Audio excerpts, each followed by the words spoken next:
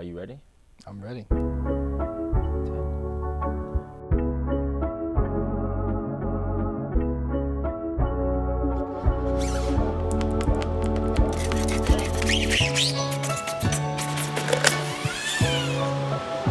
want people to feel the sense of rhythm with color. I think I want for my artwork to generate thought.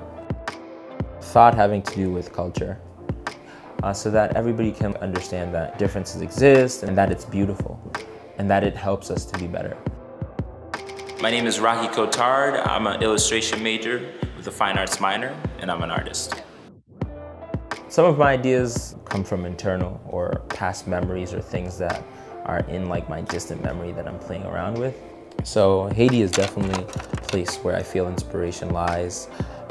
Something that's in the works right now is a screen print project of cultural portraits, taking images of Haiti in terms of drinks and reproducing those in screen printings. I tend to veer on the side of giving positivity to those who are not treated correctly, giving them a better image than what they have seen themselves as. And I have two baby sisters who I love. So I really just think of them when I create things that will make them, you know, feel beautiful. I actually have a hand in creating the world that they come into. I do feel the place of an artist, of being able to post something and have the people respond to it, or have it in a show and have people connect to it in a way that I didn't intend. For me, it's considering how awesome it feels to have a voice.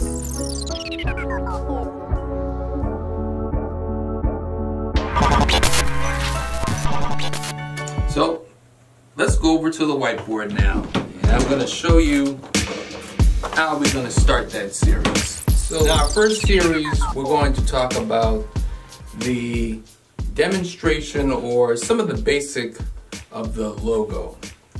Now, you may have a logo that you just want to tweak, you want to do some revisiting, you don't want to pay an arm and a leg to a designer, you just want to do it yourself. Maybe you have a program on your computer you can do that with.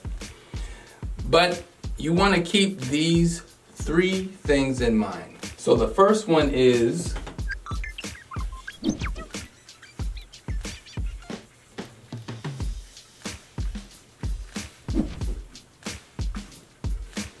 communication. So communication is the most important thing you want to do before you even think about revisiting or tweaking your logo.